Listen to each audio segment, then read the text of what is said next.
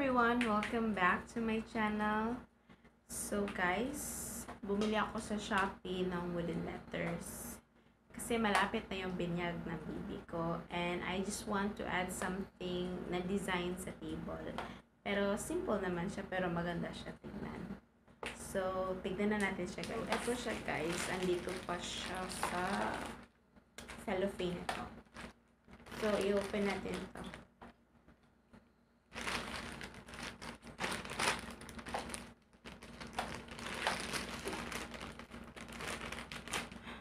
Hindi talaga siya na-open yung Buti. Ito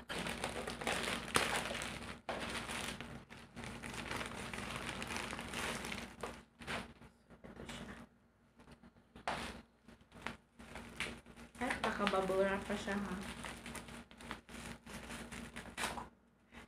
So, nakita ko to sa Shopee. Tapos, nakapag-decide ako na bilhin ko na lang to para i-add dun sa design sa table kasama ng mga dessert. Kasi may inspiration din ako makita nito sa Google tsaka sa Instagram. So, yun. Tapos, maganda naman siya tignan. So, simple naman siya. So, at mura din siya. Kaya ko din siya binili. So, nakalagay doon sa description sa shop na yan ko 10 cm daw to.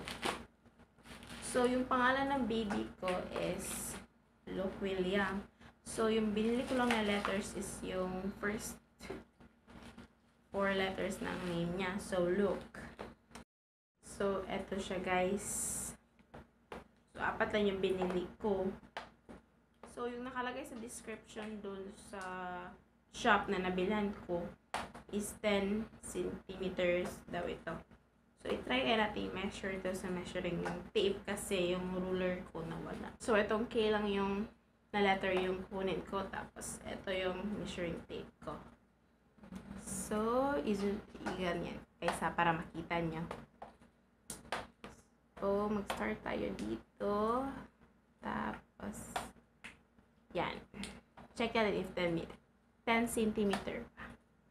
So, 10 cm nga siya. Hindi nagkamali yung nakalagay sa description. So, ilalagay natin siya dito sa mesa if tatayo ba siya kasi honestly, manipis siya pero maganda naman siya.